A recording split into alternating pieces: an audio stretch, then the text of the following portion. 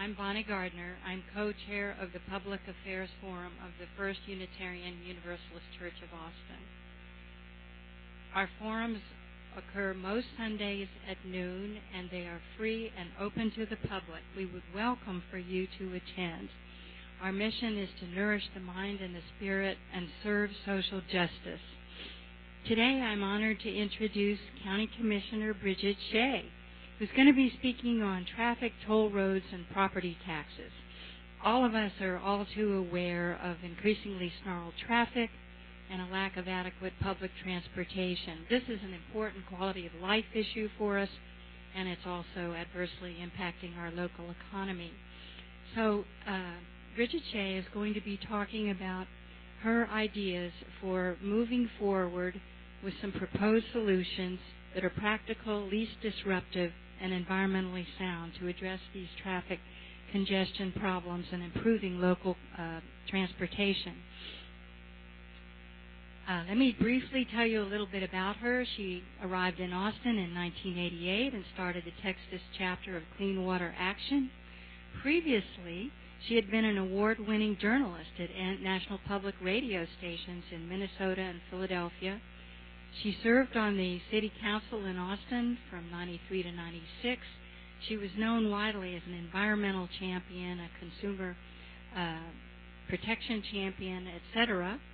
She co-founded Save Our Springs and helped achieve legal protection for Barton Springs. She's advised the Lower Colorado River Authority, Seton Hospital, the City of Austin, among many others.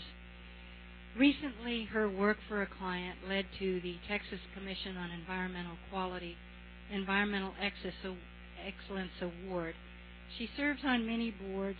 She has certainly been incredibly successful in every venture that she's ever undertaken. We're so fortunate to have her as our county commissioner now. She's a graduate of Leadership Austin, a member of the Chamber of Commerce Clean Energy Council.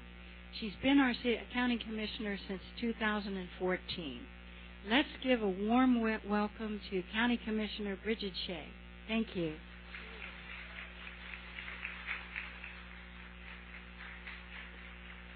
Thank you so much. I'm really honored to be here today. I'm going to say something real briefly about property taxes and then get into the comments about the traffic and toll roads. We actually have had two community forums here on the whole broken property tax appraisal process. Have many of you been able to attend that? Looks like some of you might have. There's a structural problem that is essentially forcing residential property taxpayers to subsidize commercial property because of a gaming of the system, really, and loopholes in the system.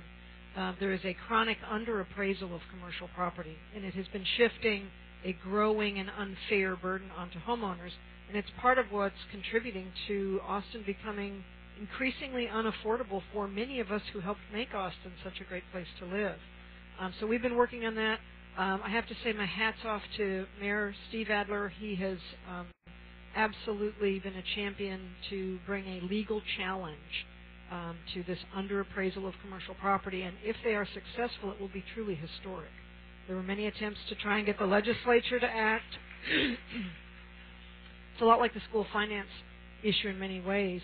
The legislature has refused to correct a clear problem of underfunding of public schools, so the school districts have had to sue the state, and that case is working its way through the courts. It's very similar here. The legislature has refused to correct a structural flaw in the appraisal process, and so the city of Austin has had to sue, and I'm very hopeful that lawsuit will be successful. The major issue that I want to talk with you about today really is traffic and what kind of real solutions are available to our community. I think all of us share an enormous frustration with traffic problems. But I want to challenge a very common misperception, and I hear it frequently, and that is that back in the 80s, there was a view by Austin of that era that if we didn't build it, they wouldn't come. And so therefore, we didn't build the roads we needed to build. Well, that's like an urban myth. It is just simply not accurate.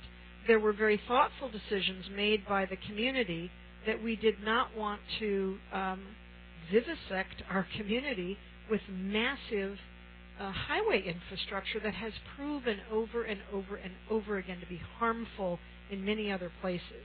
There was a proposal to make a major highway out of Koenig Lane. How many of you remember that? Yeah. The community fought that. And it wasn't because we wanted to roll up the sidewalks and tell everybody to go away. It was because it would have been harmful to the community. How many of you remember a plan to make a super crosstown highway on Cesar Chavez? That was a long time ago, and I've got a little video in here that will give you at the end an image of what that could have looked like if this community had decided to go that way. But there was a resounding vote against it, and it, again, wasn't because we wanted to put up no vacancy signs on the city limits. It's because we correctly understood as a community that that would be harmful to our community. So I want to dispense with that urban myth at the get-go. I think people want good and healthy and effective transportation solutions for the community. Unfortunately, I think we have, again, I'm going to just call it a dysfunctional process for making decisions about roadway expansions. And the chief one is the Central Texas Regional Mobility Authority, the CTRMA. And I'm just going to use RMA or Toll Road Authority as the shorthand for that in the rest of my comments. They were literally created to bypass a lot of the public process and build roads quickly. And they are in the process of doing that, and I think by not taking into account the community concerns and thoughtful critiques, they could potentially cause a lot of harm in our community. And the chief project that is underway now, and where I think we still have a chance to potentially find a better course, a better direction for the Toll Road Authority to take, is the South Mopac expansion. Are many of you aware that this project very recently doubled in size, and in fact the Toll Road Authority is now claiming that the doubling of that toll infrastructure will necessitate them building a double-decker toll bridge on top of Mopac over Lady Bird Lake. Are people aware of that? Can I just see a show of hands? Who's aware of that? Many in our community are not aware of this, and yet the Toll Road Authority has essentially gotten all the approvals that it needs to do that. This diagram behind me is one that they showed at a community forum, but they do not readily make this available. Actually, they presented this to a group of environmental leaders.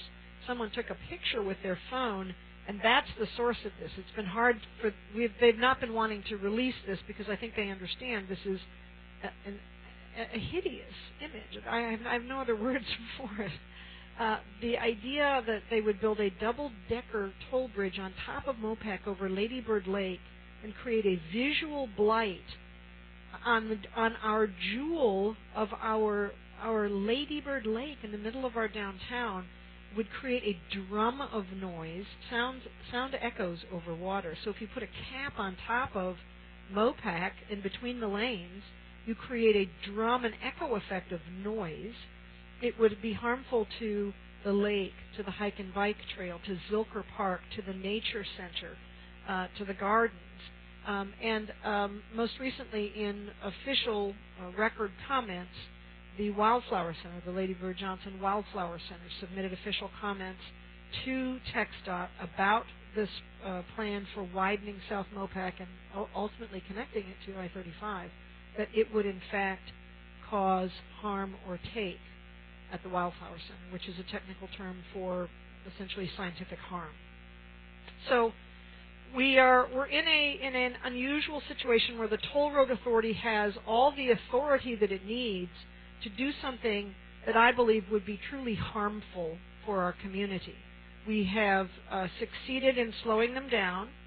They have agreed to go through an additional environmental review process, and they have agreed to at least consider some alternative proposals from the city. So that's the stage we're at. We're hosting a second community forum on this issue November 9th at Austin High from 6 to 8 p.m., and we'd urge everybody to come. The next day, the Toll Road Authority is having their open house, but they do it in small stations. There's not one conversation with an opportunity for people to ask questions and hear the answers from other people's questions. It's broken up into small stations where you move around the room and hear individually, but there's no sharing of information. And to me, that's a real downside to that process. But that's the following night, November 10th at Palmer Auditorium. We're doing our community forum November 9th, and I invite you all to come and participate. But I think it's important for people to see this diagram. The pole in the middle is where they would elevate it, and then they would propose to expand toll lanes on the inside. And I'm not opposed to all toll lanes, although I'm not a fan of them. I do think that we have to find lots of solutions, and we've got to have many options for transportation. I was willing to live with the proposal for one toll lane in each direction on South Mopac, which had been their proposal for a very long time. And this last February of this year, they announced this dramatic expansion, which was the doubling of the toll lanes. They had a public comment period for 10 days, closed that public comment period, and then attempted to amend an old regional plan, which was about to expire. So there was not a good faith public process on this dramatic expansion proposal that the Toll Road Authority conducted, and that's been part of our pitch to them as well. If you want to have any respect or integrity with this community, you must do a complete public process, and you must have a full discussion with the community about what you're really building, because while they have not said it very clearly, if you press them and look at their documents, it appears that part of the reason why they are building this expanded capacity or proposing to build it on South Mopac is because they intend to connect South Mopac with I-35 and essentially turn Mopac into a western bypass for I-35 cars and trucks. And while the chair of the regional transportation planning body said everyone knows we're planning on doing that at a meeting this spring, I said, no, I don't think everyone does know that. And in fact, the planning process has been so fractured and fragmented and broken into pieces so as not to say clearly and fully to the community, look, this is what we're proposing. We want to make Mopac a western bypass for I-35. What do you think of that? That conversation's never taken place. And I tell people it's almost as if our road planning process is being conducted like a game of pickup sticks, where you win if the road segments or the sticks don't touch each other, because they're not looking at the connection of all of these plans. So it's really not possible to have a comprehensive transportation planning process by the way it's currently set up. So that's my big critique on this. And I'm going to walk you through what I think are some very promising developments on the horizon. And I'm going to premise it by just asking, how many people have a smartphone? Did you imagine even 10 years ago that you would be watching television or movies or videos from your grandchildren or whatever on your telephone? A few technology-savvy people say, yeah, I knew that was coming. Most of us did not. And the speed at which our telecommunications infrastructure has transformed should give us some insight into how our transportation infrastructure can transform and the speed at which some of these changes will happen. The change has been so dramatic with phones that AT&T filed an application with the FCC, the Federal Communications Commission, not long ago to abandon their poles and lines. So we are in an era of some fairly dramatic technological transformation, and one of the biggest ones is in the arena of the automobile. I think many of you have seen. We can go to the next slide. This is really just a reminder of how beautiful Town Lake is and how much our community has invested in that treasure, and we should fight to protect it, not blindly allow an anonymous toll road authority to ruin it. The next slide, please. Oh, recently. Just this last month, on September 14th, Mayor Adler announced a partnership with the Rocky Mountain Institute, and my office at the county was very involved in pitching hard to the Rocky Mountain Institute that they should pick Austin to be the mobility city of the future. And essentially what they will do, and we won. There was a nationwide competition or selection. We didn't apply. They sought out the cities, and we won. But what that will mean is they will dedicate staff for the next 3 to 5 years to working with the city to figure out how a city transitions from the infrastructure of the horseless carriage, which was how we understood automobiles when they first came. They were a carriage without a horse. The horseless carriage, and we've built our infrastructure for the horseless carriage. So how do cities transition from the horseless carriage to the driverless carriage, the driverless car, the autonomous car? And that's one of the things that Rocky Mountain Institute is going to be helping us figure out and hopefully creating some lessons that we can share with the world. Next slide, please. I think many of you have also seen the news about Google announcing that Austin is the second location for piloting their autonomous vehicles. How many of you have seen that? How many of you have actually seen the cars driving around the neighborhoods? They're actually doing a lot of loops in the Allendale section of Austin and increasing into other areas, Mueller as well. This is just one piece of this puzzle. Google's not a car manufacturer. Neither is Apple. And the car manufacturers have been noticing and following what's been going on with the technology sector for a while now, and there is effectively an arms race, if you will, underway among the car manufacturers and the technology companies to see who can bring this new technology to market first. Well, if any of you have seen television advertising for cars, you know there's a whole lot of autonomous features already in cars that are being sold now. How many of you have seen the ad where the woman's backing out of her driveway with her children in the back, and the school bus comes down the street? She doesn't see it, but the car does, and the car stops in time. Y'all seen that? That's an autonomous feature. Another one that features a notification if you're drifting in the lane. Cruise control is also part of an autonomous feature. But most modern cars have many of these features already built in. It's not a big leap to get to the next stage. Next slide, please.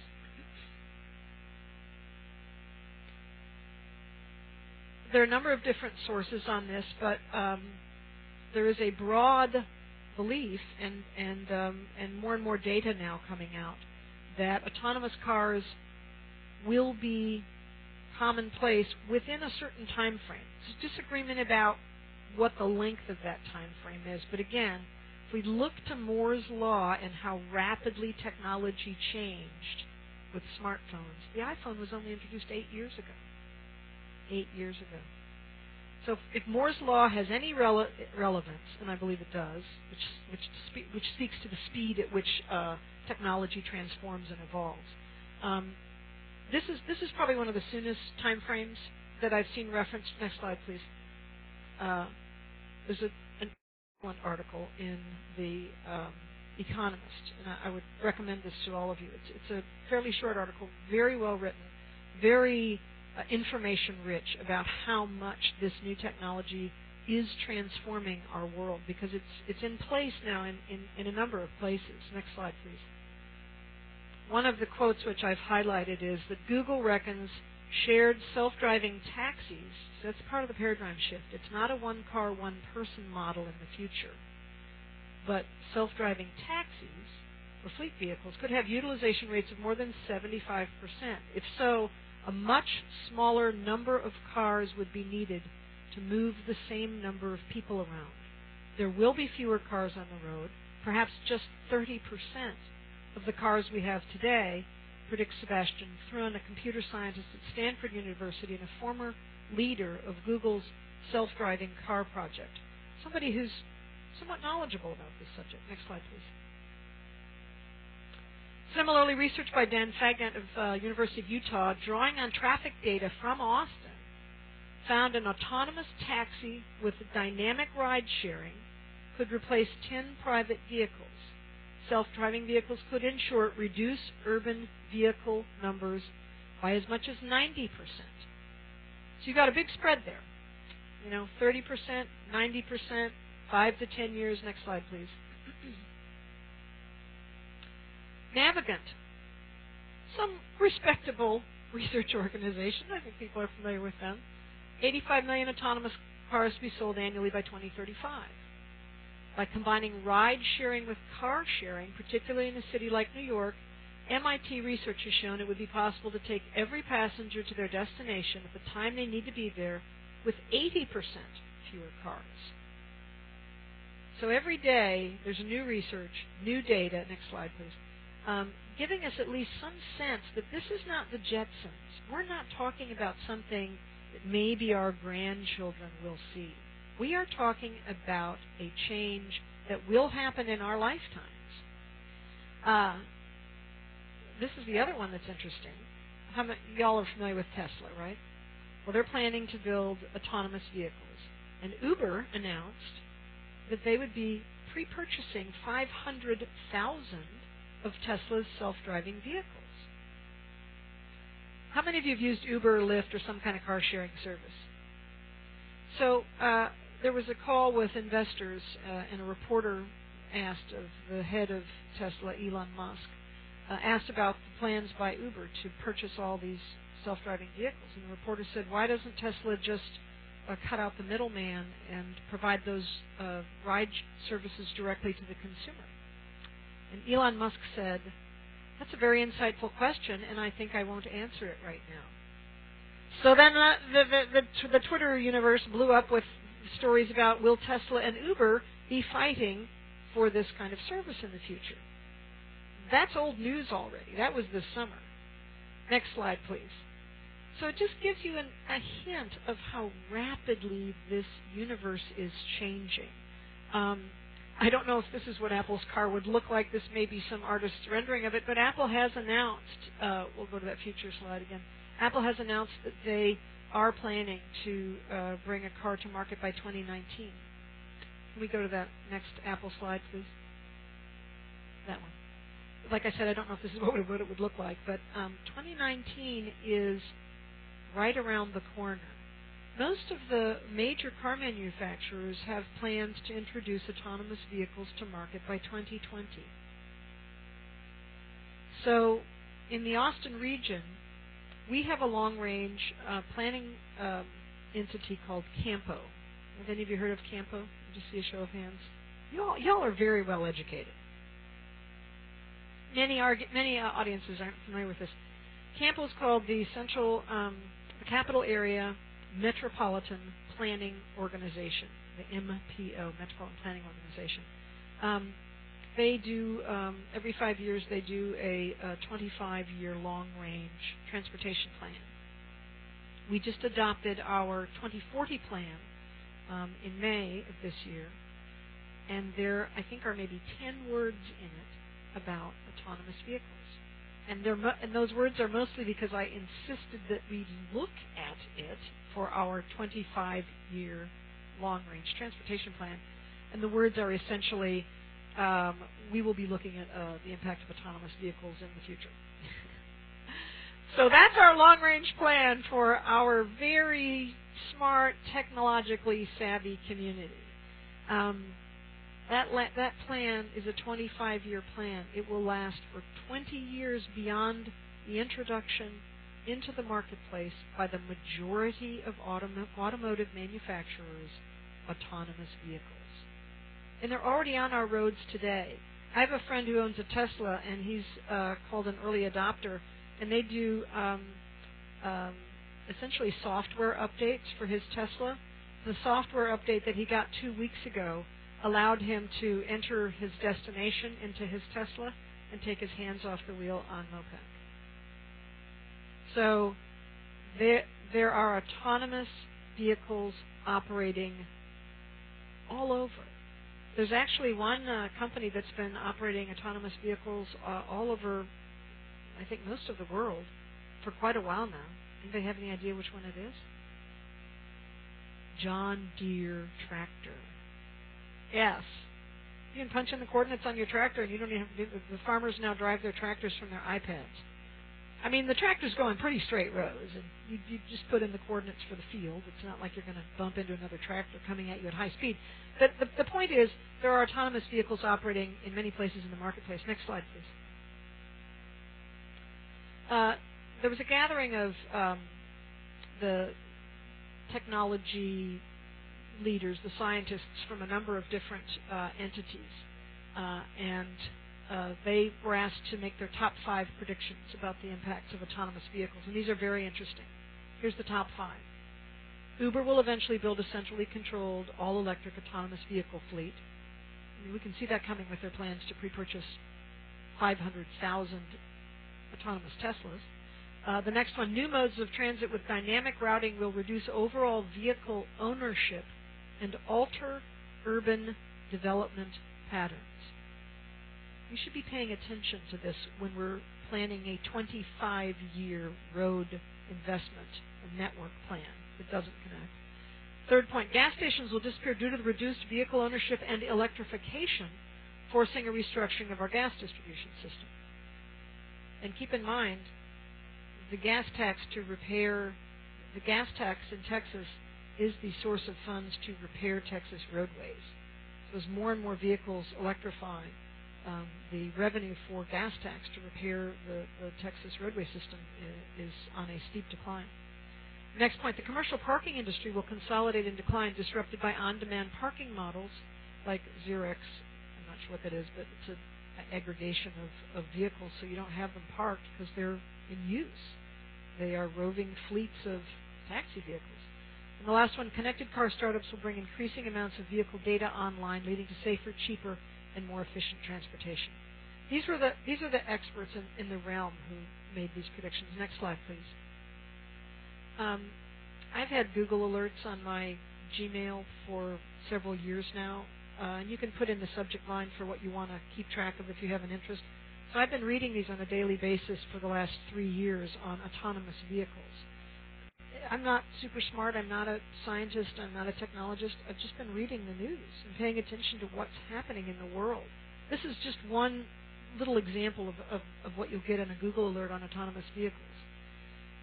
M-City in Detroit is beating us on technology issues. I find that a point of shame for our community that Detroit, from the Rust Belt, no offense to anybody from Detroit, I'm from up north, but M-City's in Detroit. University of Michigan is teaching the autonomous cars to drive. They've created a city, essentially.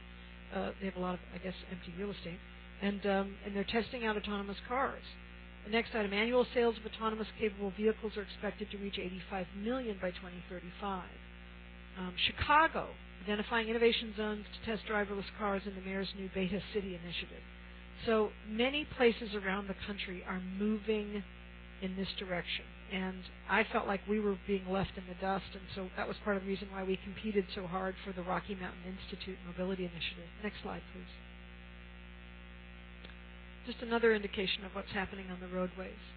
No driver needed. Autonomous trucks will be on Florida roads by the end of the year. I have heard that they will still require the driver to be in the seat, but they won't be actually driving, which could frankly solve the problem with drivers falling asleep, or other kinds of things related to truckers. Next slide, please. This is an interesting one. Startup aims to beat Google to market with self-driving golf carts. The startup Auro, A-U-R-O, says its self-driving golf cart will lead to autonomous shuttles for theme parks, vacation resorts, and retirement communities. All places where people need help getting around, and where they can drive legally under the federal limit of 25 miles an hour. Any vehicles going above 25 miles an hour have to meet all different kinds of federal standards. But 25 and below, which is part of the reason why Google cars can drive on the roads today, because they are 25 and below. At any rate, next slide, please. Freescale. How many people knew that Freescale was a leader in providing the technology for autonomous vehicles? So it's having a direct impact on our local economy. We have a number of companies in Austin that are crucial parts of this large technology transformation. Next slide, please. So my plea to our toll road authority, to our regional mobility authority, to our community leaders is, can we please stop building a system for the horseless carriage? Can we start to anticipate and plan for what is happening in the marketplace and what will have a transformative impact on our community? And it's not to say stop all road building, but it certainly is to say, in the case of the toll road authority, don't ruin our downtown because you have a projected traffic count that assumes that everyone will continue driving one person, one car ad infinitum. Technology is changing that calculation, and when I've asked them, are you looking at the impact of autonomous vehicles in your travel demand projections, all of their technical people say no. And I say, why not? And they say, well, we don't know. We don't know what impact it will have. And I've said, isn't that a math question? Don't you solve for X? Put in some assumptions. Let's say it only affects travel capacity by 10%. What would that do? What if it's 30%? What if it's higher? At least look at it. And they haven't been. So I think we've got a broken transportation planning process in place that could truly threaten our community. And we've got a little video, I think it's the next slide, that gives you some sense of what could happen if we did all these double-decking plans that they're proposing on the Toll Road Authority. I think if you click on that, it goes to the YouTube video. It's a very, very well done and brief little video that imagines what Austin would look like if we double-decked all these bridges and if we did the kind of roadway expansion that is being proposed by the Toll Road Authority. Maybe we will.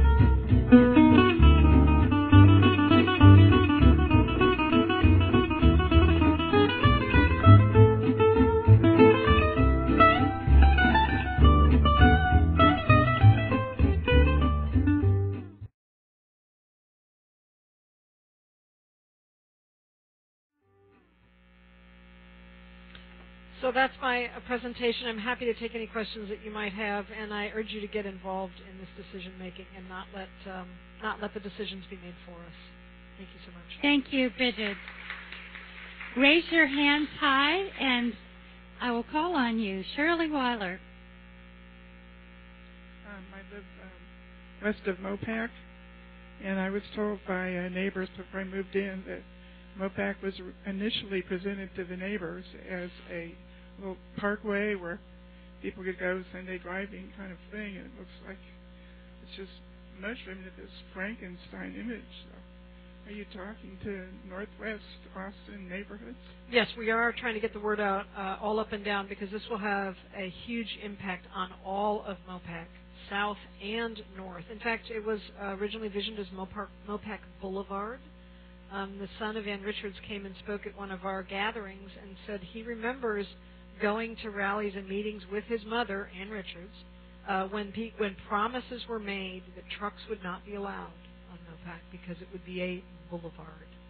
Well, clearly that's not happening today. We have a question from Douglas Bauer. I live in Circle C in southwest Austin, so I'm a regular commuter in MOPAC. And one thing that I've observed is that any sort of minor disruption, even somebody just pulled over on the side to stop and look at a map, causes a backup during heavy traffic. One of the potential alternatives to having autonomous vehicles is to have some sort of central controller so that cars are all coordinated and people don't slow down for something like whether it's a car accident or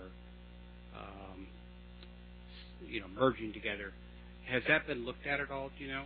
Actually, one of the technologies that is being designed into new automobiles is it's called a remote sensing, and essentially it tells you if cars are stopped up ahead of you. So it's a warning mechanism for you. Since, if, for instance, you're coming up over a rise and you don't see the cars have stopped ahead of you, your car will tell you. But I don't know how it would work if somebody was just pulled over on the side of a road looking at a map. So there are some sensing devices that are being designed into cars to help with that sort of traffic flow issue. That is designed into cars now and will be more commonplace, I think, in the near-term future. We have a question from Pat Beulah. Can you tell me what the time frame is on this toll road over the lake, and is there any chance that the Rocky Mountain study can have any influence on that?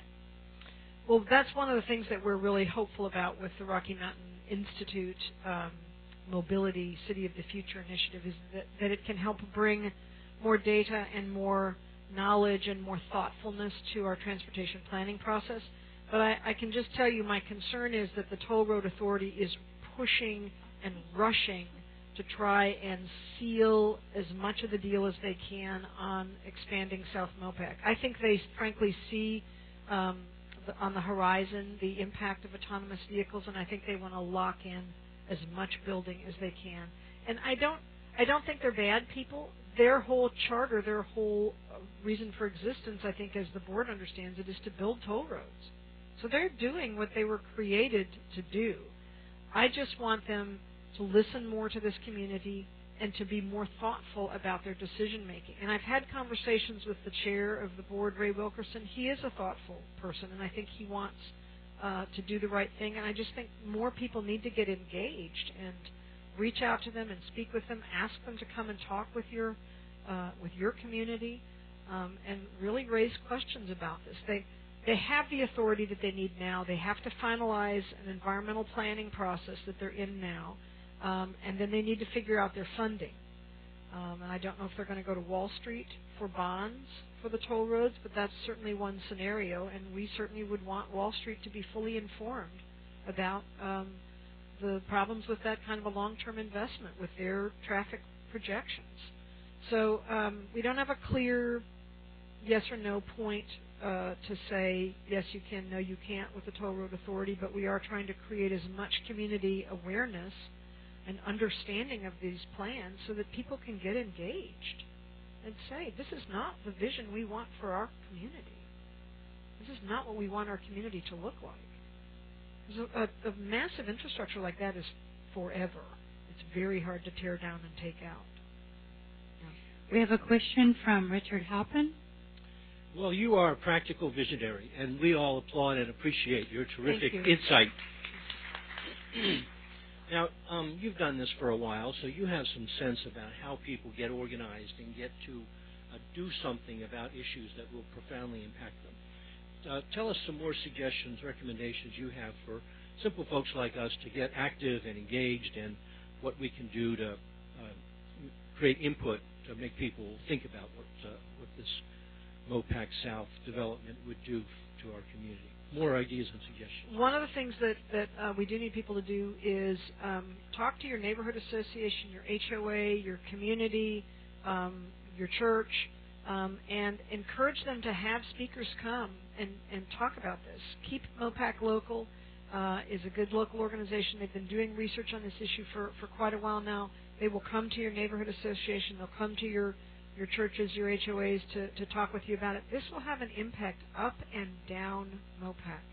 It's not going to be isolated to South MOPAC. And the connector road that allows them to connect I-35 to South MOPAC is SH-45 Southwest, which cuts right across the aquifer, and where U.S. Fish and Wildlife has already sent an official letter saying to TxDOT, this will cause harm. We believe this will harm the endangered species in the environment, and you've not proven that you can protect that. So there's already an official statement out there from the feds about it. But I would say reach out to your neighborhood associations and let people know there's good information and that people need to be informed on it. KeepMOPACLocal.org is also a good website. You can go there and get information. And donate to them. They are engaging in a community-wide education and outreach effort, and even a $5 or $10 contribution can be helpful. So those are just a couple things. Thank you for asking, Richard. Bonnie, Heather. We have a question from Catherine Govier. I suspect that most of us here this afternoon are 60s, maybe 70s, even in our 80s. And some of us will not be able to drive pretty soon simply because we have either lost our eyesight or lost our ability for various reasons. How will this autonomous car situation affect those of us? Say I lose my driver's license in 10 years, and then I lose my independence. But will there be something in all of this that will allow us to continue to have our driver's license? Will we need a driver's license? I'm not quite sure. I think this is great, but I'm not sure how this might affect me in 10 years. Yeah, that's a great question. I'm 60, and I also have teenage sons, so I'm frightened on both ends of the spectrum. I'm really terrified of my teenage sons driving, but I'm also aware that I will at some point lose my ability to drive. I think the advent of autonomous vehicles is hopeful across the spectrum. Daimler Chrysler has purchased Car2Go, and they are consolidating other pieces of this puzzle. And part of their vision is they want people to be able to order a car delivered to your home like you do a pizza. Right, isn't that interesting? When you think about it in that way, okay, so pizza gets delivered to my house now. What if I needed a car? Well, you can call and order a car to be delivered to your home, take you to where you're going, and when you need to go back, you order a car to take you back. I mean, that's the beauty of this, and it does require. I always think of a Picasso, face image, because you have to kind of like turn things on their head to understand what's going on. It is not a one car, one person. You own it, and it sits in your driveway 90% of the time. It's a service. And the head of Ford Motor Company actually said to the Consumer Electronics conference last year, Ford Motor is no longer a car manufacturer. We are a mobility provider. So even the car companies are realizing this. If these cars are not manufactured to sell to somebody, but are manufactured to provide services to people, that's very different. And that's part of the paradigm shift. But when you look at car utilization, the average car sits idle for about 96% of a day. You use it to drive to and from work, drive to and from the grocery store, dry cleaners, taking the kids to soccer, whatever, and then it sits idle. And we've been building apartments for our cars at work and at home forever. We spend more money at the state level on people's cars and provide more room in parking garages at the state for people's cars than we do for the people. The cubicles for state office workers are smaller than the cubicles for their cars. Seriously, it's a crazy system. I'm taking your questions in the order that you raise your hands, or trying to, so hang in there. Question from Becky Halpin. Thank you, Brigid. So a couple of things. One is, it's hard to imagine that these toll roads wouldn't become just terrible money losers, even 10 years out from now.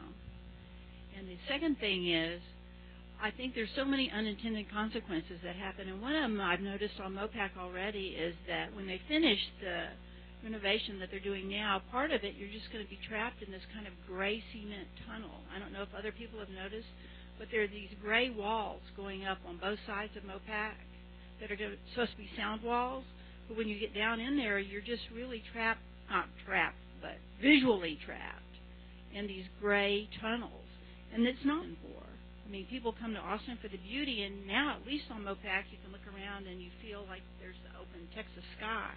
But you're not going to have that anymore when they finish just this very first part of it. It has struck me as prison walls. That's actually the sense that I've had driving along those sound walls. And I understand it's to protect the neighboring communities from the noise. But there are many unintended consequences of toll roads, and one of them is an equity issue as well. And I don't think the equity piece has been talked about near enough. It will contribute to a real problem with affordability. One of the ways the Toll Road Authority is guaranteeing that the toll roads will move quickly is at rush hour, they will charge a lot of money to use the tolls. They call it dynamic pricing for their express lanes. And what one of the consultants has told a couple of different community gatherings is that the tolls will cost from $12 to $14 per use. And they said that's how we keep a lot of cars off the toll roads, so we can guarantee that the toll roads will move quickly.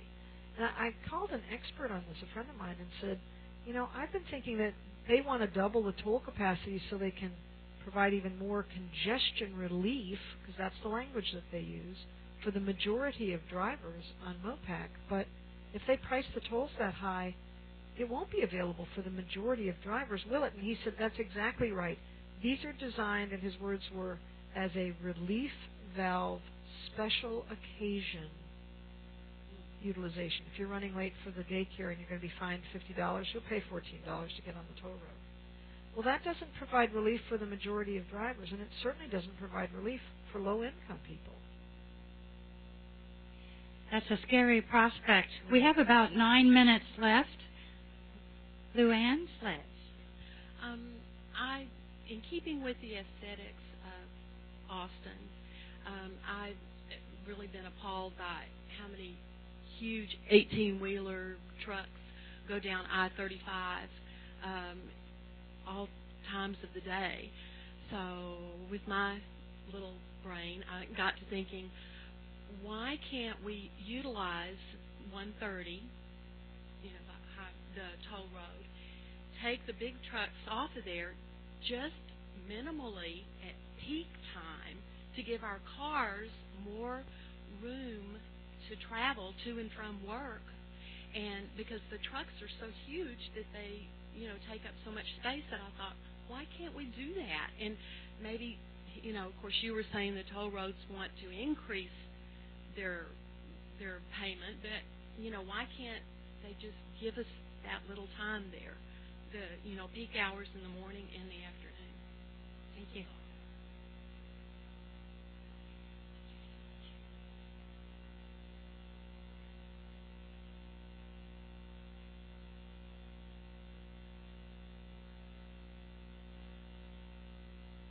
Where they pull together smart, knowledgeable people.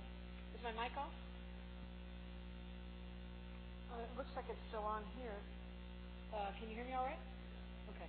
Anyway, one of their recommendations from this I-35 Corridor Advisory Committee plan was redesignating SH-130 from Georgetown down to 45 Southeast as I-35, as I-35 bypass, removing the tolls on this portion of 130 and widening it. And then additionally convert one lane in each direction of, now this says of the current I-35 to a dynamically priced managed lane, which is a toll lane, which is part of their plan on I-35. So they took the tolls on I-35 portion of the plan, but ignored the portion of the plan that said redesignate that as I-35 bypass and take the tolls off it, buy down the tolls. We're having an election in November, a statewide constitutional election, on whether or not to make more money available for roads, but not for toll roads. It specifically says this money cannot be spent on toll roads. Well, why don't we take a portion of that and pay off the debt on that toll road and make that road free, and then make it a truck bypass? So these solutions are available, and they're not crazy, and they're not far-fetched or even that difficult to do. It just requires real leadership in the community to do it. We have a question from Caroline Johnson. Stand up, please. Yes, I was thinking back to, just like when you talked about, you mentioned briefly, like the, like Florida, and stuff having the autonomous truck drivers in the near future. And I was just thinking about the maybe social implications of that. Like, if we're going to soon be at a point when truck drivers don't really need to drive, and pizza delivery drivers in Austin don't need to drive, but they're in the truck. Is anyone concerned about the it seems to me that these are they going to are we worried about people being paid a lot less because, you're the pizza delivery driver, but you don't have to do anything besides just watch. So lower pay. Is someone worried about, the union? That's a really good question. And that was actually one of the presentations that we made to the Rocky Mountain Institute. And we said, we think one of Austin's distinctions is we actually care that people will be put out of work by this new technology. And we don't have the answers for it, but we think that's part of what we as a community should be looking at. So when automobiles were invented, the carriage business completely collapsed. And all the people who were involved in building carriages lost their jobs. I don't know what happened to them back then, but today we care as a community that taxi drivers may lose their jobs because of the introduction of all the ride-sharing services and the car services like Uber and Lyft. That's been a part of the big discussion at City Hall. We as a community are concerned about it. We want to involve the workforce with the Rocky Mountain Institute and have that be a significant part of the puzzle. What happens to all those people who lose their jobs when the technology transforms and their piece of the work puzzle is no longer needed? What do we do about that? So that we've told Rocky Mountain Institute we think that's an important issue. We're putting that on the table, and we think that distinguishes us from Denver because we were down to the final selection was between us and Denver, and we said we think that's one of our distinctions. We're concerned about this. We're thinking about it. We're asking what impact this will have. We don't think other communities are, and they did select us. We have a question from Dr. Dana Lehman.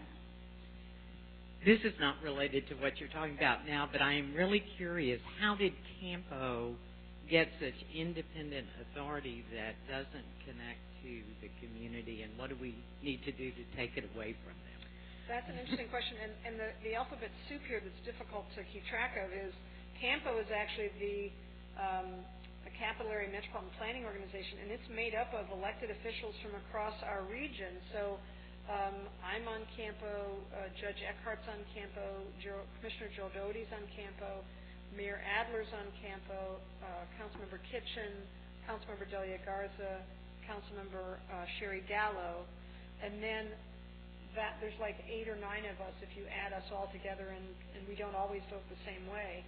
But then the rest of the body, it's a 20-member body, is made up of representatives from the suburban communities and the suburban counties, and we are outnumbered. So, for instance, the mayor brought a amendment to the Campo board on 3 different occasions asking the board to support Austin and Travis County in our request to not include the expanded toll road plan in the regional transportation plan, the long-range plan, and we were outvoted. And part of it was because the toll road authority has all the money. And so they show up in these communities and they say, we can help with your transportation congestion problem. We'll build a toll lane here. So they've built toll lanes to the east. They're building toll lanes out to Oak Hill. They're building toll lanes further up 183. And so they're sort of the big dogs, and theirs is the tail that wags the dog of the regional planning process, and it's not a healthy one. But the Toll Road Authority was created, and I have talked with people who were involved in the creation of it, and they've said to me, we absolutely created it so that it would be beyond the reach of citizens, and it would not be made up of elected officials who are accountable to citizens. We created it to build roads and get that done. I think we have about maybe 2 minutes left. We have time for a very quick question. On the ballot this November is also a new courthouse. And we know, we've discovered that about 80% of the cost of a building is in its maintenance and operation. Only 20% of the cost of a building is in its construction. Will this be a 5-star LEED building that will have very low maintenance? Well, I've heard nobody talk about this thing on the ballot. That is our commitment at the county. I think all new buildings are required to be a minimum of silver LEED.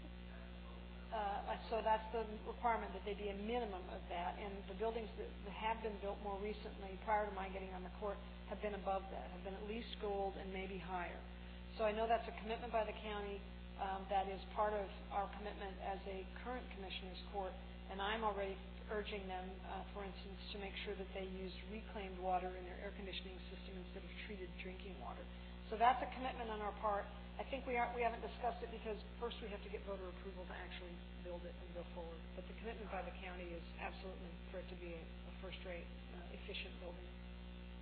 Are we down to how many more minutes? Just 1 minute. Well, I want to say thank you for identifying the serious problems we're facing, but more important than that, at least opening up some possibilities for us to be able to manage these problems and perhaps arrive at transformative solutions, innovative solutions. It's hope-inspiring. It's sometimes disheartening to go to meeting after meeting on transportation issues and come away discouraged with no new vision for the future. So we really appreciate having you and hope to have you back talking to us, certainly within a year or even less. I'm happy to come back anytime. Thank you, County Commissioner Brigid Shea. Thank you. Give her a big hand.